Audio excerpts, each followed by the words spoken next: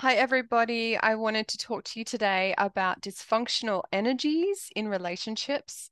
They can happen all the time. And I think the most important thing that can happen when we have energies that are not working for us in relationships is the establishment and the recognition that we probably have some energetic ties or hooks or cords between you and whatever that relationship is.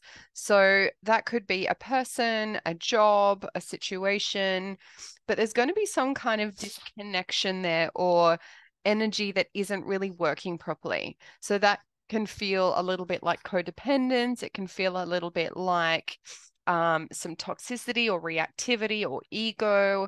But whenever we're kind of caught up in our thoughts around something, we probably need to do a little bit of a disconnection process or a detachment process so that we can feel a little bit released from it, actually.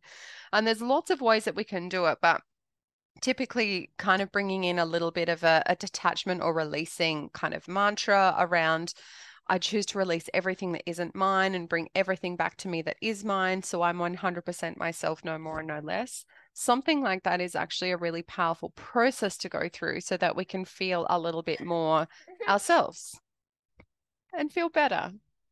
I hope that helps. But tune in, see if there's anything or anyone that you feel a little bit kind of enmeshed in or dysfunctional with, and try it and see how you go.